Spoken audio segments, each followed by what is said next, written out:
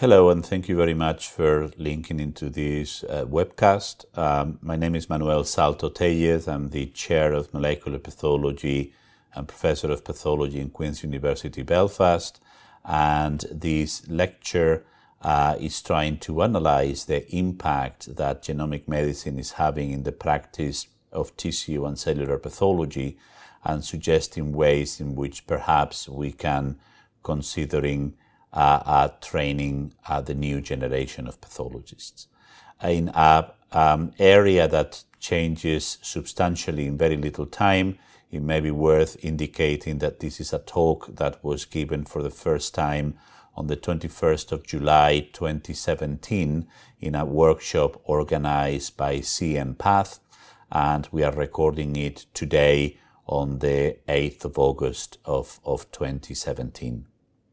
The CMPath, as a background, is essentially an initiative by the National Cancer Research Institute program in the United Kingdom. It aims to achieve the change that is needed to support academic cellular molecular pathology in the UK and making the results benefiting the diagnostic and the research community at large, both in the UK and globally. What I am presenting today is the analysis of a group of people in the work stream 1 of CMPath that is dealing with training with skill and capacity. This is work that I have co-led with Professor Louise Jones, and as you can see, there is a large number of people that have contributed to this reflection.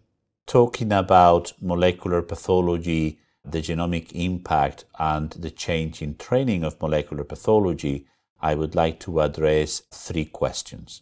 Why is it necessary to transform the way we see pathology and train new pathologists? What it is that we need to train the new generation of pathologists, and perhaps some ideas on how we can start thinking on training pathologists differently.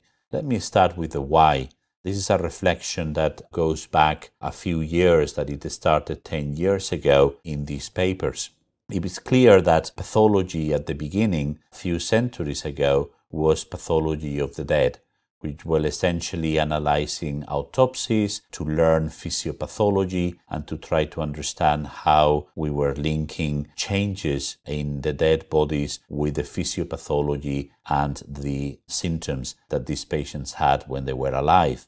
And it was only probably at the middle of last century that pathology of the dead became the pathology of the living. In the word of somebody, it was like transforming pathology from dead to living.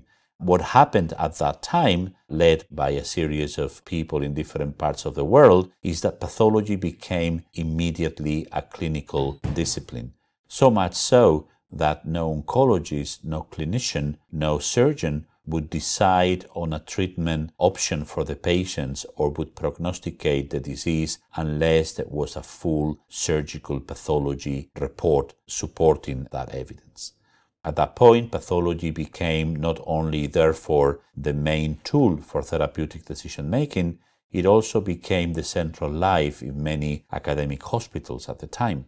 Reality, however, started to change and started to be challenged by several people at several levels. Here you have an example of the then director of the National Cancer Institute back in 1999 that challenged the scientific community to essentially lay the ground for changing the basis of tumor classification from morphological to molecular characteristics. As you can imagine, pathologists felt quite threatened at the time, and in fact this process has transformed medicine. There is no question about that. Personalized medicine, cancer immunotherapy are a product of this new vision of understanding cancer.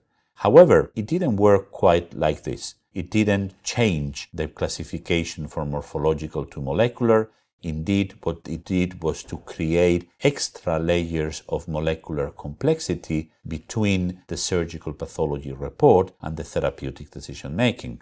10 years ago, the single biomarker testing were still a bit modest compared with today, but as you can see, there was already a layer of biomarkers that were important, even more so when we started bringing